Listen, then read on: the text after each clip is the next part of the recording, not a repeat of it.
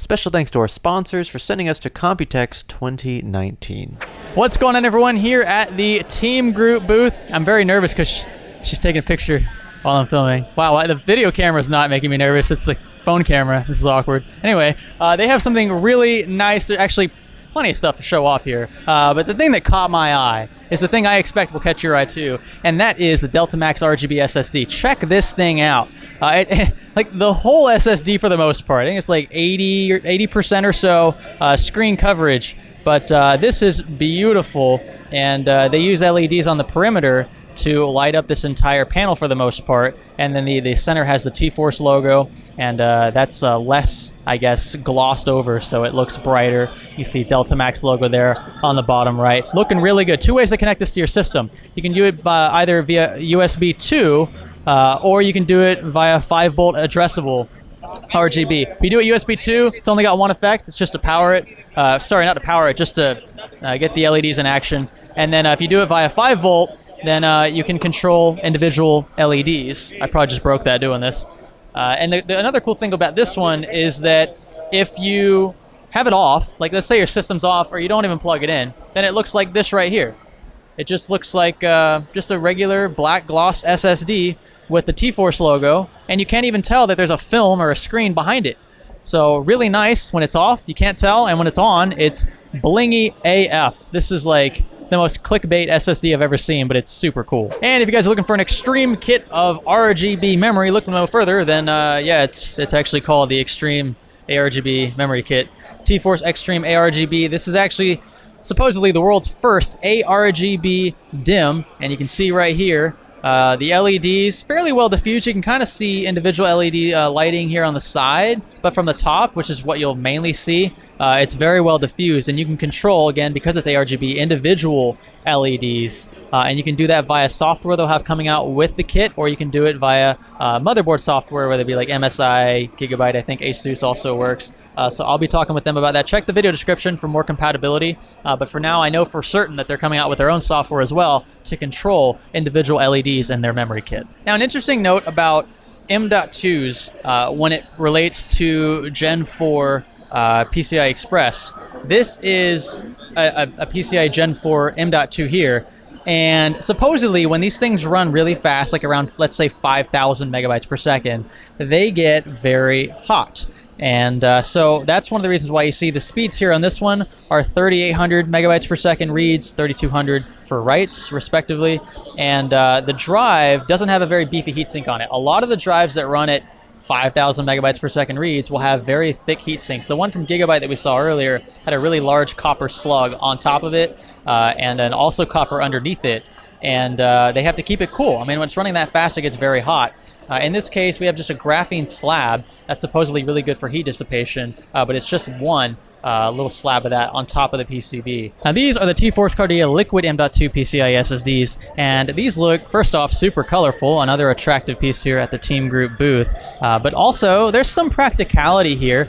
You can fill this up with pretty much any fluid you want. There's these small valves you can see on the ends here that you can unscrew, add the fluid. Supposedly this fluid like evaporates into thin air. That's what they're telling me. If it does, you can always fill it back up. Not sure about the applications, but they do look mighty pretty. Another thing to note, if this is water-based, water has a very high heat capacity. So under those quick sprints where your M.2 SSD gets fairly hot, this water can absorb a lot of that heat and prevent your M.2 from thermal throttling very quickly. I should actually state there are different M.2 drives, NVMe or SATA M.2s would work in this case. You can see these are pretty much all SATA M.2s. They have 2 keys. But anyway, looking really colorful, and yeah, we'll be sure to test the practicality of these in a dedicated video on the channel soon. And we've got the T-Force Spark RGB UFD and the Treasure External RGB SSD. So that's the one you're seeing on top of the PS4 Pro there. And then the thumb drive down below has an RGB indicator as well that can sync up and tell you how full your drive is. So let's say you're approaching 80–90% storage, that light will actually start to turn closer to a red color, indicating that you've almost used up all of your space. So kind of a convenient,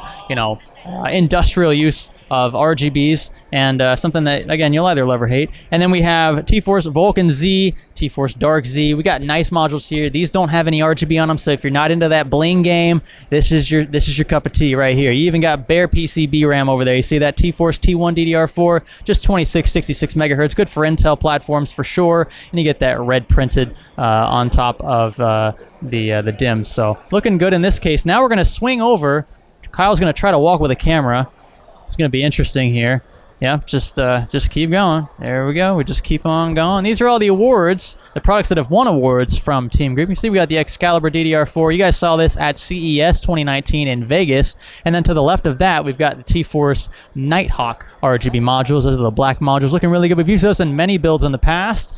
Further down the line, I believe that is the Extreme modules there. Yep, those are the Extreme DDR4 modules. You see 4800 megahertz. Blazing fast, good especially for Ryzen kits if you can manage to get your kit to that speed. And then also the Delta RGB SSD. This is one of the flashier RGB SSDs on the market. One thing I didn't mention that I want you guys to remember, there was a video, I'm not sure who it was from, where they discovered that the SSD was throttling itself because of the built-in RGB LEDs. When you look at this from Team Group, or the one we showed you in the beginning of the video, these RGB LEDs are not integrated into the PCB, whereas in the case of that, I don't know if it was a HyperX drive or whatever, that was throttling because it got too hot because of the RGB LEDs built into the PCB. This is an extra, think of this like an external case, and the PCB is underneath that, right? So the RGBs are built into the case, not into the PCB, and that's why it doesn't get very hot.